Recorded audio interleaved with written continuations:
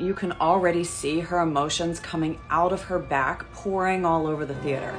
Now I want you to pay attention here, because in this développé, this leg lift to the side, it's really about the way she descends. Do you see how much resistance there is on the way down? It's like the emotion, she's resisting the story itself. Now we have Zakharova in the same moment, and her leg's gonna go up, and then it's gonna go up a little higher, and then it sort of flies down. You see there's not nearly that same level of resistance, and it's not quite as emotional. It's much more cool and technical. One more time for fun. So we have Osipova and the legs going up, and there's this huge emotional resistance on the way down, as compared to Zakharova in the same moment. You see we go up again, and then we fly down. Next, we'll take a look starting with Zakharova in Swan Lake. And she has such exquisite lines in her legs and her feet.